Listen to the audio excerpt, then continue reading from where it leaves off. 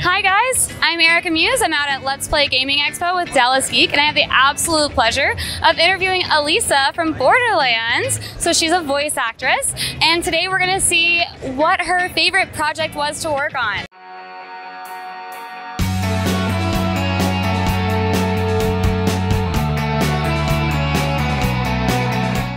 Oh gosh, Borderlands 3 was an absolute dream come true to be a part of. I was a huge Borderlands nerd for the better part of a decade, played Borderlands 1 multiple times. I can't even tell you how many times I've replayed Borderlands 2.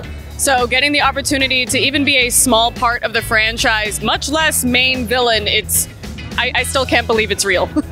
That's awesome. And what other characters have you voiced that you really enjoyed? And maybe if there was something that maybe wasn't in the video game industry, what was the difference? Well, so far I've only done video game voice work, but what is kind of cool is that in addition to being Tyreen Calypso in Borderlands 3, kind of a cool role, I guess. One of the cool things I got to do was voice a gun. It is an effervescent sniper rifle that you can get in the Commander Lilith and the Fight for Sanctuary DLC. It's called the Hot Mama. It's very sparkly, very suggestive, very eager to see you take your shot. I have to say, I love your giggle. It's adorable, but then kind of maniacal, so I can tell you really enjoy those edgy, evil characters. That's awesome. So what's like a fun behind-the-scenes thing, like maybe something that happens when you're recording at the studio, maybe like an inside joke that you guys have going on that just is kind of funny to know behind the scenes?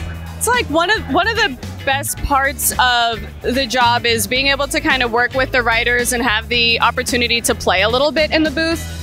You're not necessarily beholden to every single word you have in the script. So sometimes I will either try a line delivery or add a little something that if I can make the people in the other side of the room laugh, then okay, cool. I feel like I've done my job. So it was almost like a little bit of a challenge to see if there was a way that I could deliver a line that would make the writers laugh. And then I was like, okay, cool. I'm getting somewhere.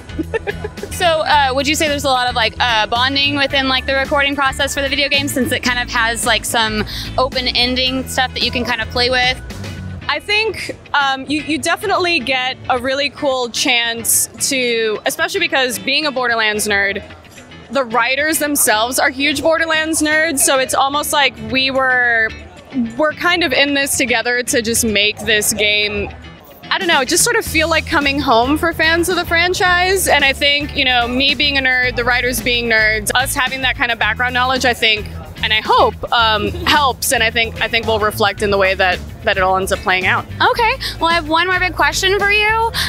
If you could be any video game character, who would it be? Oh heavens. Wow, that's a huge question. It's funny, other than Tyreen, which, duh, would it be silly to say Lilith?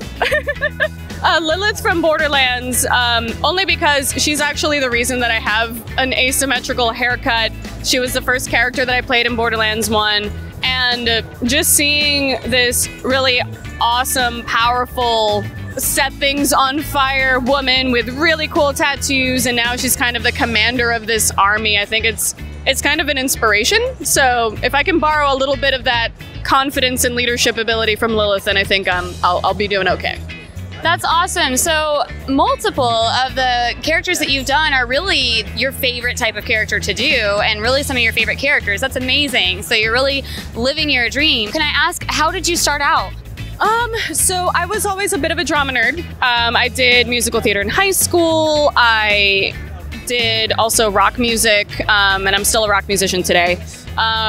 Through an entire, very incredibly long-winded story, I actually ended up doing streaming in my own right, and I also ended up getting a gig at Gearbox. And so when I learned that we were, obviously, just to be a Borderlands nerd working at Gearbox, that's one thing. To be a Borderlands nerd that then says, hey, we have a villain coming up that's, she's a little bit of a streamer. She's kind of a, just think of what your favorite streamer could do if they also had the power to leech the life force of any living thing. How powerful could that person get? Well, and so got consulted a little bit to kind of help out, with some of the new media terminology, to kind of help the script be a little bit more kind of true to that experience.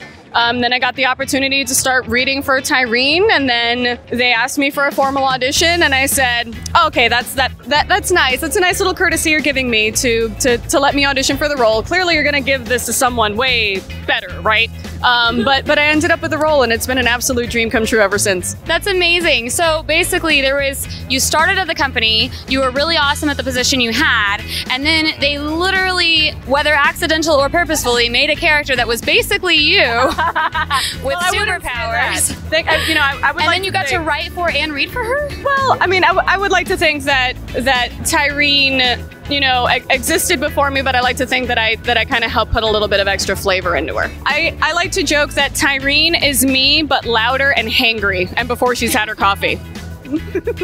All right. Well, thank you so much, Elise. It's been a pleasure meeting you. What are your websites and social media tags where people can find you? Sure. You can find me at Elisa Rockdoc. That's ELISAROCKDOC, and that is me on Twitter, Instagram, as well as Twitch. Well, thank you so much, Elisa. You have a great rest of your con, and thank you so much for meeting with us today. Bye, guys.